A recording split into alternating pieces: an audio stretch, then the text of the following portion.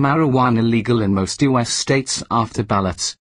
Marijuana has become legal in a majority of U.S. states following Tuesday's election, a paradigm shift that signals how much American attitudes towards the drug have changed.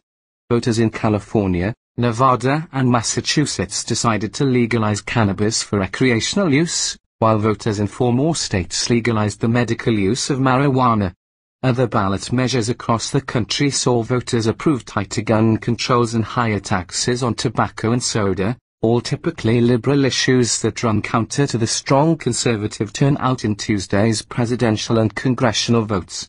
For the marijuana industry, Tuesday's wins call into question the U.S. federal-level ban on the substance that has been in place for more than a century. That ban is becoming awkward to enforce as more states legalize the drug. Last week, President Barack Obama said the total federal ban looked increasingly not tenable in the face of legalization at the state level. After Tuesday's vote, marijuana is legal for recreational use in 7 states, and legal for medical use in 23 states. The time has come for cannabis legalization, said Troy Dayton, chief executive of ArcView, a marijuana investment network. That is going to be the next step. How do we end federal prohibition as soon as possible? How do we resolve the banking issues, the taxation issues?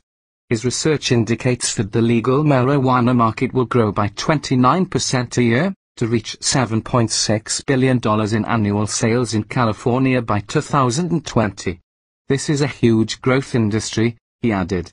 However, the federal-level ban still prevents most marijuana companies from opening accounts with banks, which are federally licensed, meaning that large swaths of the industry still function on a cash basis. All of the new measures would tax the sale of marijuana, with California imposed a 15% tax on sales. A Gallup poll last month showed that, for the first time, a majority of Americans favor legalizing marijuana, marking a big shift in attitudes from previous decades.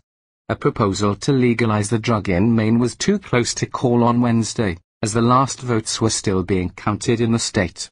Other ballot measures saw several victories for gun control, with tighter restrictions on guns approved by voters in California, Nevada, and Washington.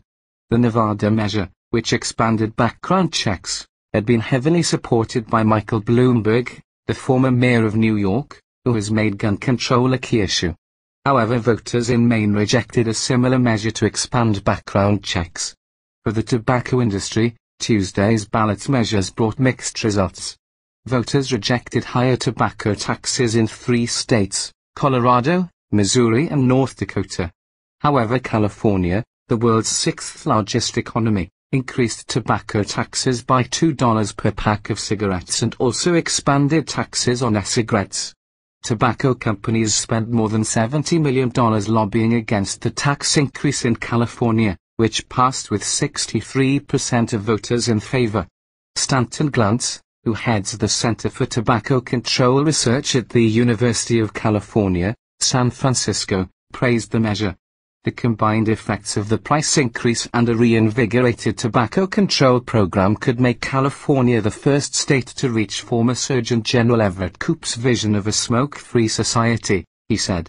Voters in several cities in California and Colorado also approved new soda taxes, a move that doubles the number of cities that tax sweet drinks.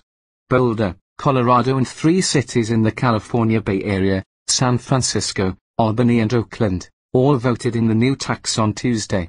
Previously only 2 U.S. cities, Philadelphia and Berkeley, had soda taxes. Separately, voters in 4 states approved minimum wage increases. And on the criminal justice front, voters in 3 states affirmed that they want to maintain the death penalty, by rejecting measures that would have ended capital punishment.